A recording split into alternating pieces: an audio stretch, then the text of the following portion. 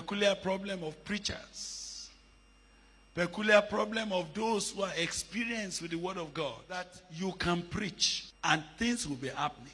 People can be healed. People can even repent when you are still in your backsliding state.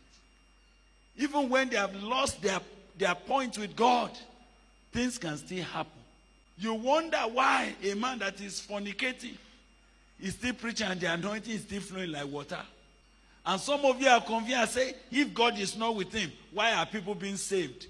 Don't talk like that. There was a great revival in Nineveh, but the vessel that was used was not part of it. Do you know it is possible for you to be used to help others?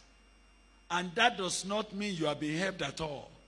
Do you know these are the issues I don't want to ignore about my life? I don't want to congratulate myself that yes, people are being saved as I preach here, as I preach there. That doesn't have anything to do with who I am.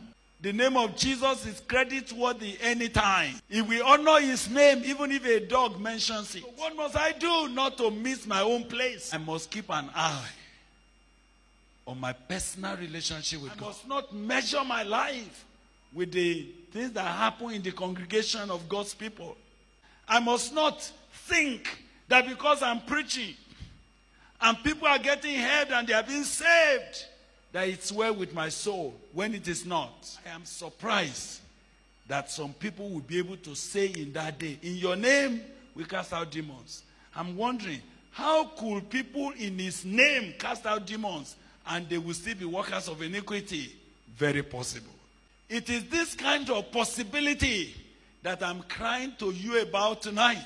Are there some of you say, well, even though I am still watching pornographic films, but anytime I preach in my fellowship, things happen. I know that a man of God can be dying, but when they come on the pulpit, fire.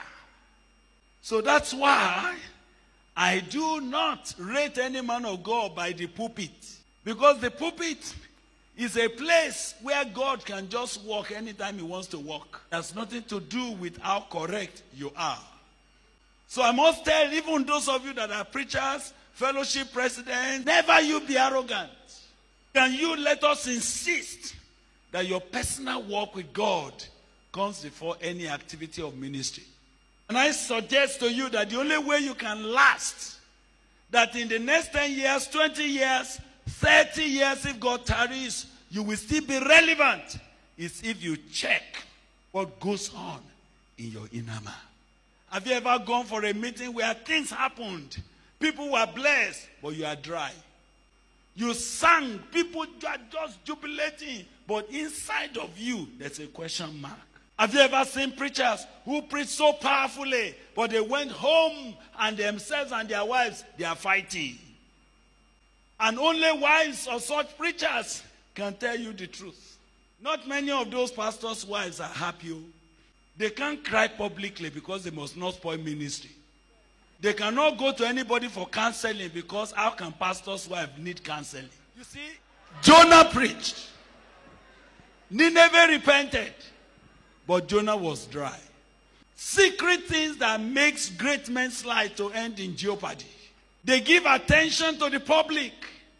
They overlook the private. They are more concerned about presentation. But they do not pay attention to preservation of their inner man. They take time to dress up. But they did not take enough time to deal with personal hygiene of their spirit. I don't know how we can cry for revival and not cry for issues that are more pertinent. Issues that have made many lives to end in a question mark. My fear is that many more lives are still going to end with a question mark. Many more that you thought are great may be found last when the roll is called up yonder. He that thinketh he standeth, let him take it, lest he falls. The mighty are falling before.